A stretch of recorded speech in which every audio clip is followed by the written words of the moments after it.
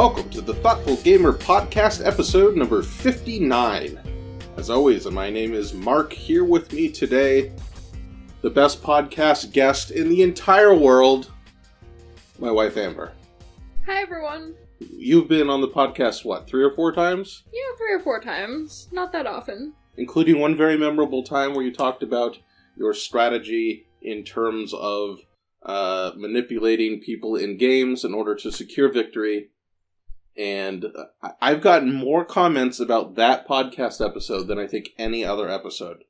It's very puzzling to me. I still don't understand why Mark and Orion and others were surprised at my thoughts. Well, the comments I've gotten have been people who are like, oh yeah, I'm exactly like Amber. Yes. Yeah, so maybe we'll revisit that someday. We should. We should do we a have part a bigger 2. audience, do a part 2, and get more people involved from Amber's perspective, because I thought it was a very interesting one. Mm-hmm. But today we're doing something very different, and I'm so super excited because I've talked semi-frequently about game design ideas I've had floating around in my mind, and I've done some work on some of them, but not a ton of work, or actually I have one prototype out, but it needed a lot of work. I haven't gone past that stage with any of my ideas. And partially that's just because it's kind of at the bottom of my priority list. I have Thoughtful Gamer stuff, I have my part-time job, I have the volunteer work I do with one debate club, and we just bought a house, we got to do housework, so game design always kind of falls at the bottom, so I sneak it out when I've caught up on things, which is almost never. So I have lots of ideas, and I keep tabs on those ideas, but I haven't done a whole lot of work on actually designing a game. But Amber and I have an idea that we want to work on together, and I think together we shall motivate each other and push forward and actually get something done here, even if it fails. I hope so. The creative energies sometimes do not flow, especially with my work. But I'm very excited to make this game happen, because it's about one of my favorite topics in food, and that is chili peppers. Yep, but before we get into that, I want to mention that we are planning to do a question and answer podcast. But to do that, we need questions. So if you go to thethoughtfulgamer.com, you'll see on the front page there, I have a post that you can submit questions to that we can answer on a future podcast. It'll probably be me, Matt, and Orion, maybe Ben, maybe Amber. I was going to say, you haven't talked to me about this yet. I don't know. If you want Amber to be part of this and ask, we'll see what the questions are. If there's some that you would like to answer, we could have you on if you want. Basically, how we do this is that I come up with podcast ideas, except for the interviews. Obviously, I'm interviewing something, and then I'm just like, hey, who wants to be part of this podcast? So we'll do the same thing for the question and answer one. But so far, I've only gotten one question, so go to thethoughtfulgamer.com. As the cat yowls in the background, she's very upset for some reason. Well, we know why she's upset. She spilled her food. No, she's upset because she wants better food. Yes, she is clamoring for the soft food and not her hard food because she spilled it all over the floor because she got startled when I stood up. Mm-hmm. Yep. The dumb cat. Anyways, thoughtfulgamer.com. Sorry, thethoughtfulgamer.com. Or is it... Wait. Now I don't even know the name of my own website. Mark. It's thethoughtfulgamer.com. Yes. I had to mime... I don't know. I had to mime typing it in my mind to remember if the was there. You'll see it right on the front page. I think it's called We Need Q's to A, which sounds marginally dirty, but whatever. Ask us questions. We will answer them on air, so to speak. About anything. About games, about other things we like. Amber and I have been golfing lately. Watch a lot of movies, pop culture stuff. I don't know, anything you want. I don't care. We have very varied opinions on these things. Oh, yeah. Man, we should do an Amber and Mark special where we get into some stuff. No, I don't think so. I think we're good. Maybe a bonus episode for the patrons. Mm-hmm. Anyways, that's that. Let's talk about this game idea. So, you want to tell a story how we came up with the idea? I I don't know if it's really a story. I talk all the time about wanting to open a restaurant centered around chili peppers and being so excited about chili peppers and putting chili peppers on everything, including Mark's sandwiches, and almost killing him from time to time. Oh, that sandwich. Woo! That sandwich that hurt. Yes, but I was fascinated one day to learn that chilies are not native to Asian cuisine, which was fascinating because everything I love about Indian food and Chinese food and any other kind of Asian region cuisine, Thai, has chili peppers in it, and chili peppers are one of my favorite features. It was fascinating to learn that it's actually relatively a recent addition to the cuisine. Yeah, because they were initially only a New World plant. They originated in South America and then were transported around the world after the Europeans discovered it.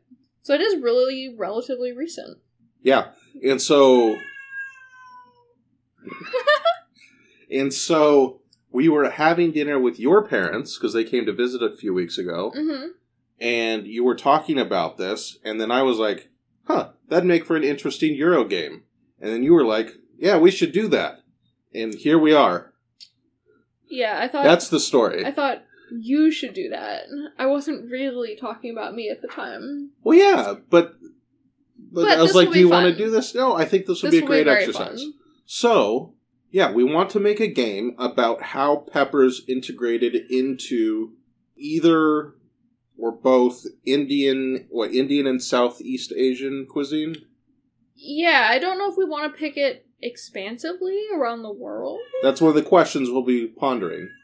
Because they were also introduced all over the world. Africa, actually, some theorists say they were introduced to Africa and then came back to the Americas through African cuisine. Definitely introduced to Europe, although not nearly as popular. Not spicy ones anyways. Bell peppers became popular. Sure. They definitely became used in cuisine, but not so integrated or so famous. Well, there's peppers used in Spanish cuisine. Yes, definitely. Not most of mainland Europe, though. Yeah. I don't know. So I don't know if it should be a worldwide game or if we should focus on a more particular region. If we do a worldwide game, it'd probably focus more on the trade and introduction to different markets. If we focus on it locally, it'll probably have more to do with introduction to local cuisine and how it shapes the recipes and traditions. Yeah, so that's kind of the big question to start with, but right now where we're at in terms of the brainstorming is, my goal with this brainstorming thing is kind of just to eliminate options that you don't like. Because I think you're far more picky in terms of game mechanisms that you enjoy. Okay. Whereas I've seen a game where almost any game mechanism works well. So I'm willing to be super flexible and work within anything. Mm-hmm. Just as a baseline to kind of eliminate some options. Okay. We haven't done a lot of research yet. I know you're going to order a couple books to do some research. Yeah, I want to be involved in the history and the design and the theme. I haven't thought so much about game mechanisms, so I think this will be a good conversation. Well, and we haven't really worked on a project like this together. Yeah. We tend to do separate projects and then kind of bring the other person in to assist. But have we ever done, like, a project that we've done together? Like, kind of side by side? Other than existence as being married? Existence? I mean, I guess finding the house was kind of like that. Yeah. But that's not a huge project. That was just doing the same thing over and over. Just activities. We haven't created... Yeah.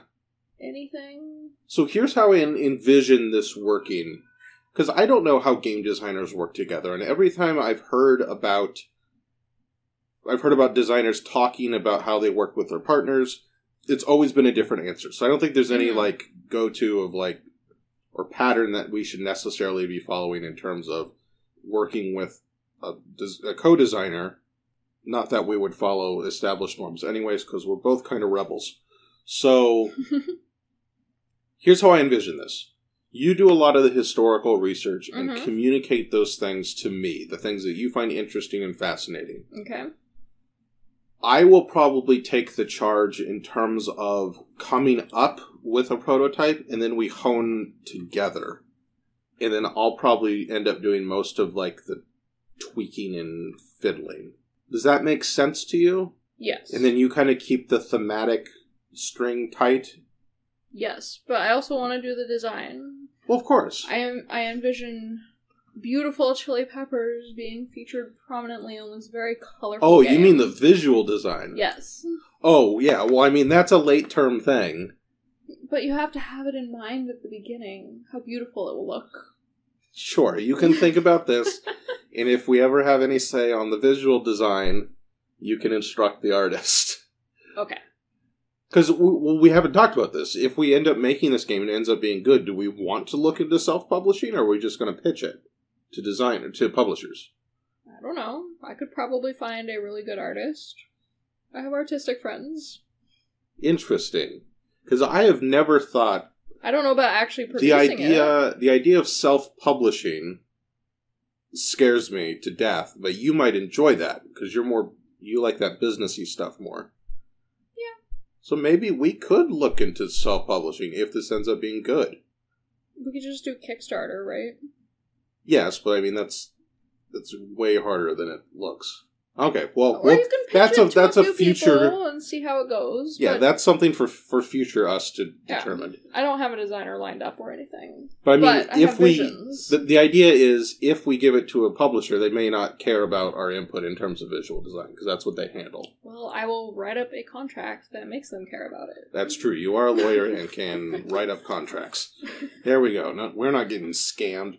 All right, so the first idea is what are we going to focus on? So the big things we can focus on are, I thought of three kind of things. We can focus, and I'm thinking of this in terms of point of view, because I like games that have a strong point of view. We could do like the very generic Euro thing and make it not really a point of view, but just having it be the system. Mm-hmm. But I feel like I would have a hard time designing to that. So I want to create a vision of what the agency of the players is. So the two things we could do traders, so the people transporting the seeds, I assume. I doubt it's like full peppers they're sending across the Atlantic. Or Pacific, whichever way they went. Dried peppers. Oh, they might have dried it. I will research into how peppers are cultivated. Yeah, that's a history researching question. So we could do the traders, in which case it's probably a near world map. And it could be about trading routes and maybe contracts and fighting, predicting more entrepreneurial stuff in terms of predicting demand and trying to more geographical stuff, probably. Mm-hmm. We could do the POV of local merchants, so pick probably a single area. Mm-hmm. So, I mean, maybe not even like just India, maybe like a section of India or part of Thailand area, Southeast Asia or something like that. And we kind of zoom in on regional trading once the peppers arrive there. Mm-hmm. So we're purchasing them from the ships, and we have businesses on the board. I'm thinking more, Concordia-like, where you're trying to expand a network, maybe. Mm-hmm. That could be something. Or the POV could be of the peppers. So you are this kind of godlike advocate for each particular, 2 to 4 or 2 to 5 or however many players, types of peppers, and you're trying to make your pepper the most in-demand and highly bought one. And that could involve both the trading, the international trade, and the local stuff. I don't know what's most appealing to you. I know what's most appealing to me. So I don't like the point of view of being the pepper, but I do kind of like Not the idea... I mean, the godlike pepper advocate. I don't know. Okay. But I do kind of like the idea of having multiple roles within the game. So not everyone is doing the same thing. I think that might be hard in Euro games. To actually be asynchronous. Yeah. So some people are traders, some people are merchants. Ooh. And I don't know how that would work necessarily. I don't have a vision, but I really like that idea. I mean, it's certainly possible. I definitely prefer that style of game, especially when we're talking about the whole history of the spread of peppers, rather than just making it everyone performs the same role and kind of competing on that level. It's more fun to have a broader perspective. I mean, at that point, we're looking more in the style of a historical simulation game, which leans more towards like war game style stuff, which could be interesting. I like that idea a lot. Oh yeah, it makes sense now that I hear about it, because that's the kind of game that you enjoy. Yeah. The problem I find, though, is then how do we do that and keep the focus only on the peppers? Because once we do it more from a historical simulationist angle, I mean, based on my very cursory knowledge of the history of this, there was, trading was much more insidious than just, food, right? During that era, right? You have to think about, well, are these same companies trading slaves? Are these same companies, enabling the colonization of places like India? And then you have to deal with those historical aspects, which might be more... I don't know how we reconcile the idea of it being a historical game, but also only about chili peppers. Can't you pare it down to where it's just one topic? I know it's not true to history necessarily. Yeah. But the idea isn't necessarily to create a purely accurate historical simulation as much as introducing some of the key players and having people work within those parameters. Yeah, I think it could be done. I mean, I'm being reductive in my classification of things. But we could certainly look into that. The idea would have it start as a historical possibility. But the idea isn't to simulate history or to make simulations of history possible. The idea is just to take it from one starting point, and then the players can make it whatever they end up making it. So do you imagine the players starting in kind of a blank slate role, and then they can do different parts of this? Or do you imagine it that certain players are, okay, you're the trading factions, and you two players are the merchant factions? I like that idea, and I like starting the map with some pre-established trade routes. Oh, sure. Some pre-established relationships. Like, doing a starting point where things are set up, and then having the players create a brand new world off of that. So we're aiming modestly just for the players to be able to create a brand new world. Well, they can create, the trading factions can create whatever trade routes they want. The merchant factions can create relationships with new players and outside of the pre-existing ones. Sure.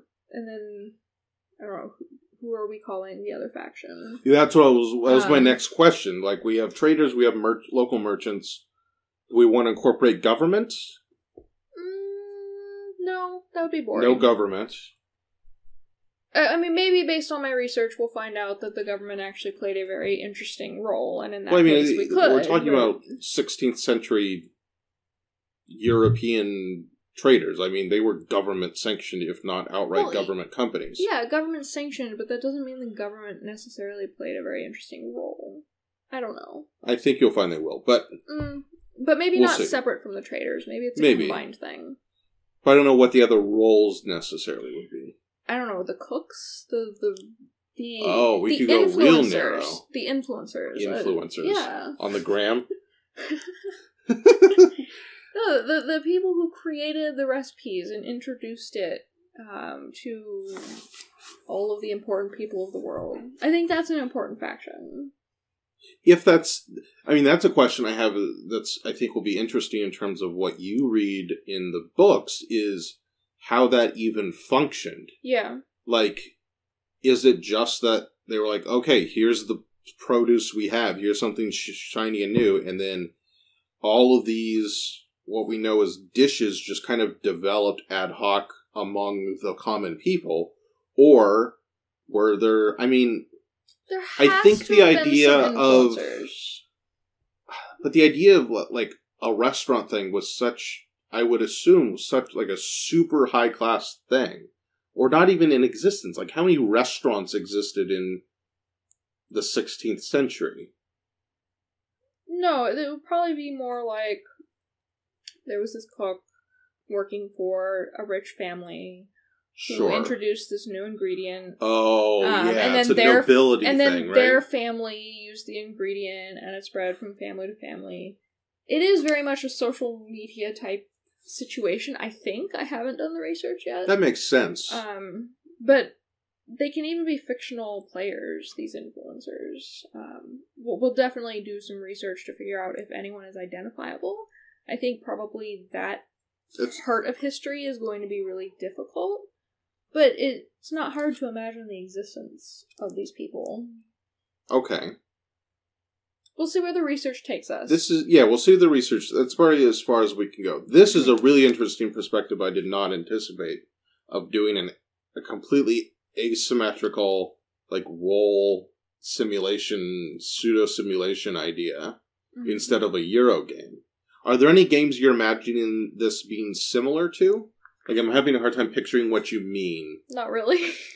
Okay. This is just how I want it to work.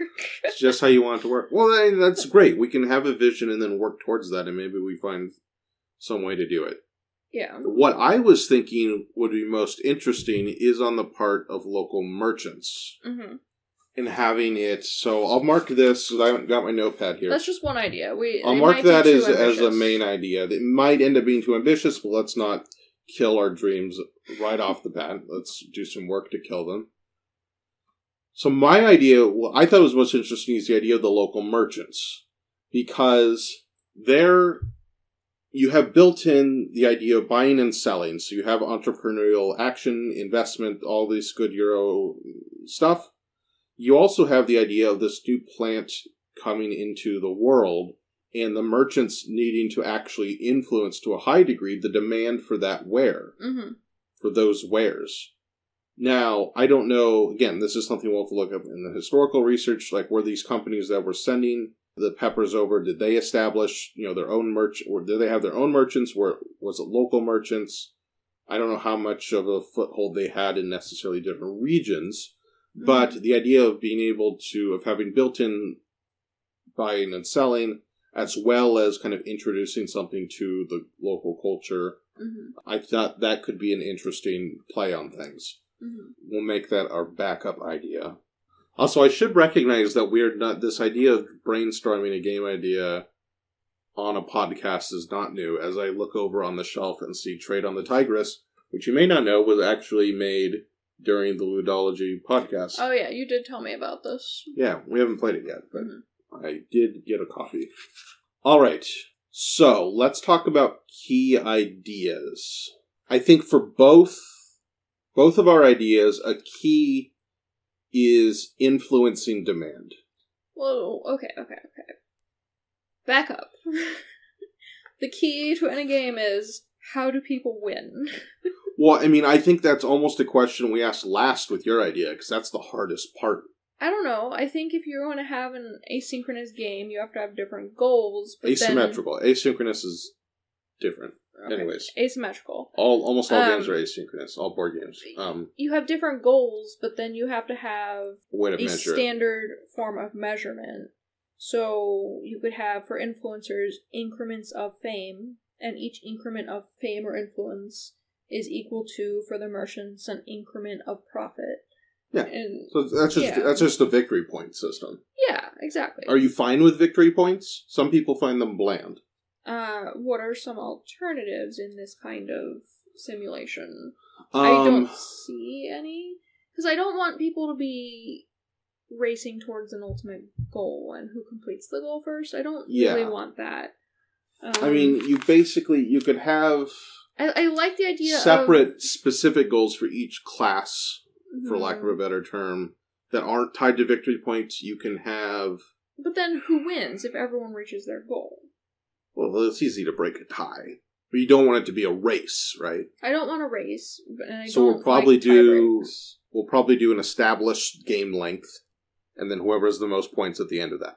Either like a set number of rounds or until some other secondary aspect is reached. That's pretty standard. Yeah. In terms of doing victory conditions, well, let me pull out my handy copy of Building Blocks of Tabletop Game Design, the fantastic book from Jeff Engelstein and Isaac Shalev.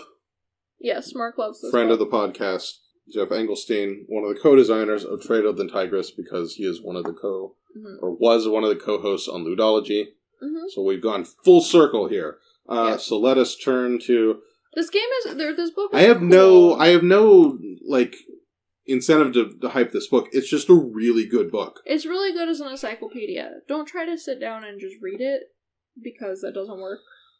But I have read a couple of these mechanism sections, and they're very interesting individually. Yeah, so, I mean, victory point from the game state. So end of game victory points. You have player action victory points. That's all victory points.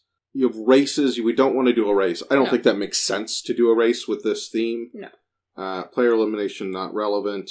I mean, that's a game end thing. I mean, honestly, victory points makes the most sense. Mm-hmm. Like, even games that are really super goal-oriented, like, you could do... I mean, that's how it's going to work with an asymmetrical game. Like, the way each side gets victory points is different. But, like, even in a coin game, that's essentially how it works. Yeah. You know, you have two different goals, and you add up those things to a certain number of points, which are, for lack of a better term, victory points, and then that's, how you win. Mm-hmm. So I think it's pretty obvious we end up using a victory point system. Just because that's how, and it's a good way to establish value. Mm-hmm. So we'll put and VP system. We still want the kind of Eurogame feel. And I feel like victory points are very important in Eurogames. Well, I don't know if they're necessarily just... points in general. I mean, outside of player elimination, there's not a ton of options in terms of choosing victory. You have, if you don't have, like, elimination, you have, like, goals, like separate goals or a race to a certain goal. Everything else you can essentially whittle down to victory points, even if they're not actually called victory points. Looking at the shelf, like even, I mean, Scrabble is a victory point game. You just don't call them victory points, but you're still tallying points. So, yeah. Anyways, so some sort of victory point system. We can work that out. That's details we can work out later. I think an idea, so in terms of what do we want what kind of tensions do we want the players to have? What kind of feelings do we want to impart among the players? What are your ideas? It should be a good competition. Okay. Yeah. In other words, like, when we're talking about Euro games... I don't really want them to be directly fighting each other. Yeah. That's not good for this kind of game. But I do want it to be a really good competition where you have to play your turn very well and take advantage of situations on the board to maximize your turn. And I think this certainly gives us room for not direct fighting, but indirect fighting, stealing someone's territory or they're selling from, or their trade route, or competing over lucrative contracts, or whatever. Yeah. Whatever we do there. So the kind of Eurogame indirect stuff. No direct fighting. Yeah, we can... I don't want to bring governments and military into it necessarily. No. I think that expands the scope, especially since we're only focusing on chili peppers. What I was thinking of was, in terms of... I want this to be a more interactive Eurogame, I think. And I think this is something I'll kind of state up front and not necessarily defer you. But I'd rather have it be... Well, as part of this is I want to be able to help facilitate the game that you're imagining, because it's your topic you enjoy more. And I like the puzzle aspect of it and the idea of having an external force eliminate options and kind of put barriers in my way. So you could have like pure engine builder style Eurogames, which are great, where you're kind of just taking you get your resources and you invest them and you get bigger payouts and you build up an engine and go out from there. That is not what I envision. Correct. Don't necessarily enjoy those the most. Eurogames almost always have some sort of growth. Sure. But I think the more highly interactive ones are what we're picturing here. So I'm thinking of... Have you played Brass yet? Nope. You gotta play Brass. Actually, maybe I played it once. I think you did play it once. Yeah, I did play it once. So that's super interactive. I think I enjoyed it. There's Brass, Food Chain Magnate. I like Food Chain Magnate. Concordia, I think, is fairly interactive. Concordia I like was that. good.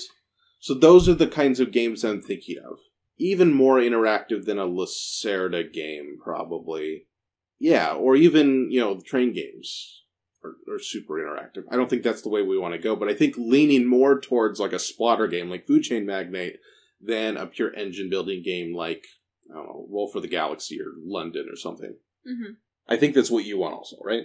Yes. Cool. So we'll put down Interactive Euro in parentheses splatter, so I know what I mean by that. What does that mean?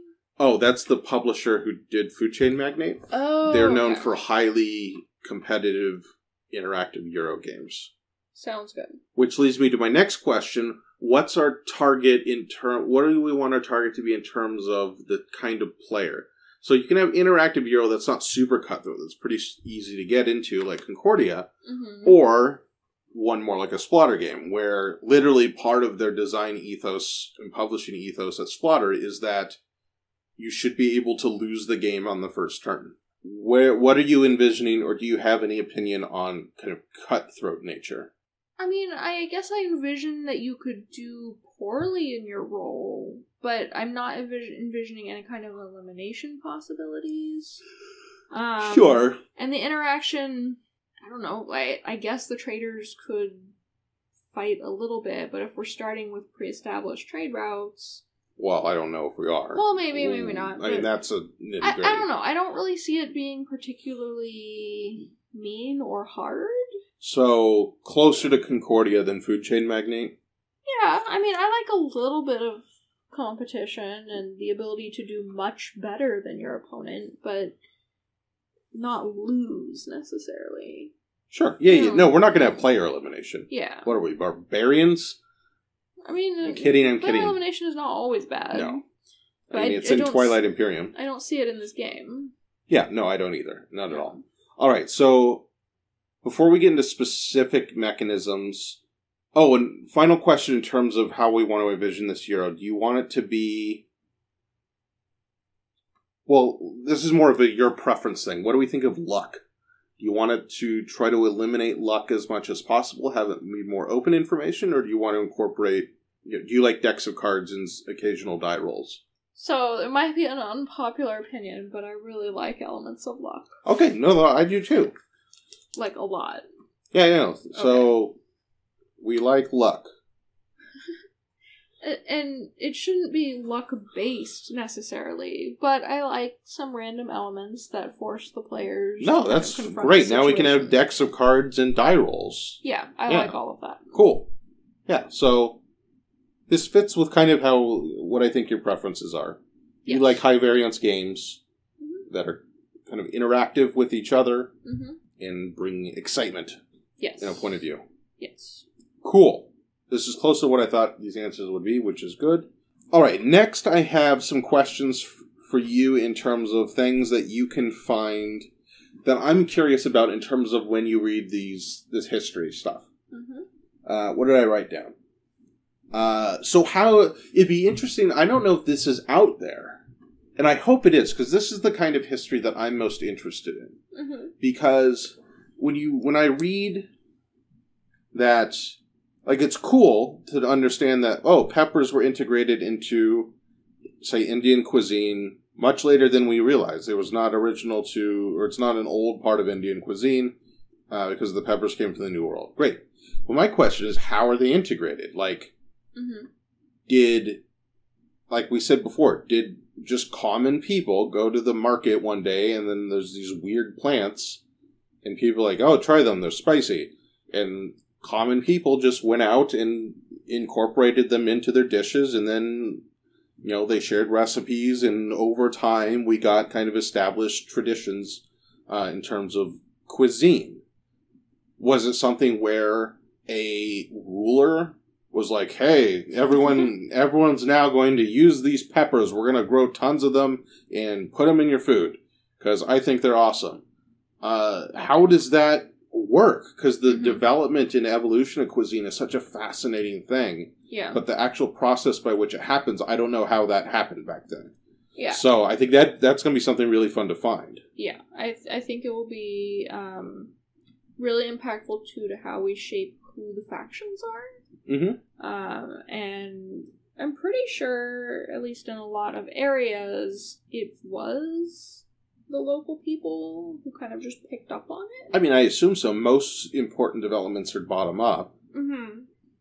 So, but like, were there these influencers who did it on the gram? And also, what's really Mark, sorry, do you have a better term? Influencers? I hate the term, but no, there's no better one in this case. Yeah. All right. What was I gonna say? The sheer variety of peppers is also really fascinating. Like, you would almost think that the traders would pick up on their favorites, 1, 2, or 3, maybe. But so many varieties got transported and traded. Yeah. And so I will be interested to know if that was influenced by who the traders thought their buyers might be, or if the traders were just taking everything they could and seeing what stuck. Yeah. Yeah. Or probably, I'm guessing here, probably a lot influenced by where out of South Central America they were exporting, because certain peppers were indigenous to certain parts of South America, obviously. Well, yes, but I'm assuming most came from the eastern countries. Sure, yeah. Originally. Yeah. Yeah. And then the thing I'm curious about is to what degree were peppers just incorporated to existing dishes, or were there, like, brand new dishes invented? Yeah. I mean, I'm sure there was some of both, but I'm curious what the main development was initially. That would be interesting. Mm-hmm. So now we're finally to the bottom part, and this is just a way to figure out what kind of mechanisms you like or dislike, or don't care about, so I can start eliminating some options. So I'm going to call this game Mechanisms, and this is what I've written down in my extensive notes, : interesting or discard. I should have come up with a better name. Okay. So those are your options. Interesting or discard. A lot of this, though, is contextual. So I might say I don't like something, but it might be okay in the game. Or I might say I really like something and we'll just we'll talk about what those mechanisms are good for and what they're not good for. So the first one, worker placement. You know what I mean by that? I really don't like worker placement. You do not. It reminds me of Agricola. And I hate Agricola. You don't like any worker placement? Well, see, I will enjoy some worker placement games, but I do not enjoy it objectively as a mechanism when taken by itself. I guess we don't have a lot of worker placement games. Not a ton. But even, like, viticulture. I enjoy that game, but I do not enjoy placing my workers. What do you not enjoy about it? It reminds me of Agricola. Wow, you got really scarred by Agricola. The greatest of all the worker placement games. Maybe I don't like Agricola because I don't like worker placement. Okay. I don't know. So, on the discard, we'll put worker placement. And I think it's fine to discard worker placement from this type of game. It's not really what I'm envisioning anyways. Yeah, probably not. Yeah. I think the setting needs to be more localized for that to make sense. Yeah. Alright, action points. I do like action points. Action points are fine. You have a certain number of points. Yeah. Different things cost different points. That seems fine. And you can have a bunch of different things that they represent. So it gives you more choices. Action points is like a very generic idea. But I think it works in a lot of different contexts, and I think it keeps things interesting if you have different things you can do. Sure. What about the thing where there's just, like, Terra Mystica? Oh, no, you haven't played Terra Mystica. Like, dang it, I can't. That was my go-to example. Just a situation where you have there are different actions you can take, and everyone just takes one at a time until everyone passes. So just kind of like action selection, I suppose. Like in Twilight Imperium? Yeah, sure. That's fine. It's fine? Okay. Yeah, I don't really have an opinion on it. Well, it's not discard. This is just to find the discards. Okay. Next, we have Rondel or Concordia-like cards.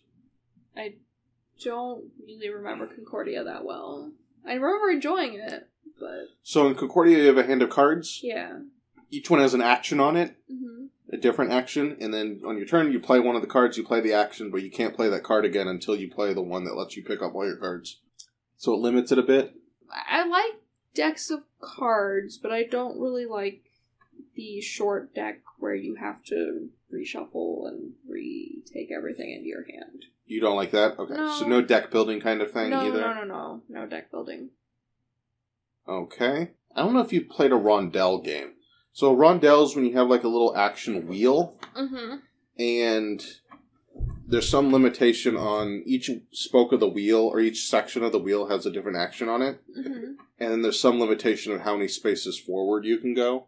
So maybe you can only go to one of the next 3 spaces, but then, you can't go backwards after that. You have to swing all the way around. So it's like action selection, but it's limited in kind of an artificial way. Is that something you'd be interested in keeping, or do you hate it? I don't really have an opinion on it yet. It doesn't sound that interesting to me, but... I will not discard it. Don't want to just say no. If we're doing an ace, I put trading between players like Catan, but if we're doing it asymmetrical, that doesn't really apply. No, I want all the trading and interaction to kind of be built into built the game in, not mechanisms. free-form trading. Exactly. No free-form trading. Okay. Event cards. Do you like event cards? I do. I really like event cards. That seems like something you like. Event cards. And I think event cards would go really well with this game. Yeah. You could have storms and shipwrecks and that kind of thing. Yeah. Mm-hmm. Network creation. So like, again, in Concordia or Power Grid or anywhere where you're trying to build a network or something. Yeah. I like that. I think that fits this game. Yeah. We got rid of deck building. What about event cards like card-driven war games, so like Twilight Struggle? Yeah, I really like that idea. That could be something interesting to incorporate in a Eurogame, because I don't know if it has been done before. I really like that idea, and I definitely envision it in this game. Really? Okay, I'm going to underline that once. Because we could do the first card-driven Eurogame. It introduces historical facts. Yep. And it does action points. And some randomness and action points. I really like it. Okay, I'm going to start. I started and I underlined it. Role following. So that's like Twilight Imperium. The strategy cards. Oh, I see. Where someone, or Eminent Domain, did you play that one? I don't think you played Eminent Domain. So someone plays a card, they get a strong version of that action, everyone else then gets a little action. I like the mechanism. I don't know if it works on an asymmetrical game, though. I don't know, but I like the mechanism, so don't discard it. Because I'm not a huge fan of it. Really? I think it works real well in Twilight Imperium because it's not the whole game. Exactly, yeah. I don't want it to be the only thing you can do. Yeah. But if you're selecting one role and also have different actions you can use your action points on, I think it'd be fine. Okay, that's all I had in terms of, like, action types. Okay. Was there anything you were envisioning that I did not mention? In terms of, like, how to do actions or ways you can do actions? Given that we're talking about an asymmetrical game, we can do a variety of different things, one for each role. I don't know if there's anything in a game that you're thinking of. We could ape Food Chain Magnate and do management trees. No, not in this game. I love it in Food Chain Magnate. No, I think that's too connected to Food Chain Magnate also. I think this is a good start. I have a better picture of what you're envisioning here. I mean, I don't really have a grand vision, but despite not having a grand vision, I do have very many strong opinions on what I like and do not like. Well, I think this is perfect. This is perfect for brainstorming and for the design process, because I don't have a lot of strong opinions, but I like being given parameters and then working within those parameters. I think that could be very fun. Mm-hmm. So I think we will be good co-designers here. Cool. All right. I think that's all I have. So for those who are patrons, I'll take a snapshot of this page as a little bonus and send it to you all, because you can follow along more closely on the design process. I think the next steps in terms of action items going forward, you need to buy and read some history books. Yep. Hint, hint. Yes, maybe after we're done recording, you can purchase. Okay, so what's the timeline on this project? I don't know. We kind of have to set a timeline or else it will never get done.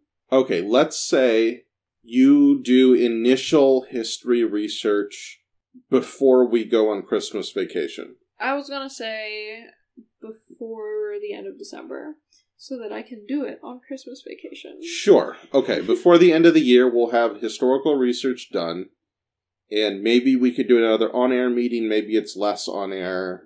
I don't know. We'll see how much information there is to develop this, because I don't want to do all on the podcast, but we can do periodic updates on the podcast with more brainstorming and ideas. Does that sound good? Yep. All right. Well, thanks for listening, everybody. Don't forget to check out thethoughtfulgamer.com. Remember, we're looking for questions to answer for our Q&A podcast. I look forward to seeing what kind of questions you guys come up with. Don't forget to check me out on social media. I'm on Twitter, Facebook, and now Instagram. #influencer, but not about chili peppers. Or anything, really. I'm almost to 100 followers. So I'm pretty proud of that. That's a triple-digit number. I mean, I've only been there a couple of weeks. Getting up to 100 seems... a lot of people are following me. And honestly, I can't even figure out the platform that well. I don't know how people find you on Instagram, but people have been finding me, and I'm thankful for it. Rate and review the podcast on iTunes or wherever you get your podcasts. And if you want to watch our podcast being recorded live and get behind-the-scenes information like the massive October newsletter I just sent out, that's like way too long. My finger literally cramped from all the typing. But I watched a lot of movies because Amber was gone for a week. So I wrote about those movies. You get behind-the-scenes stuff. You'll get more specifics on our design process. I'm going to write out kind of designer diary stuff to get all the steps exclusive to our Patreon supporters. If you want to help out with that, go to patreon.com/thethoughtfulgamer. We greatly appreciate all the contributions. Thanks for listening, everybody. Goodbye.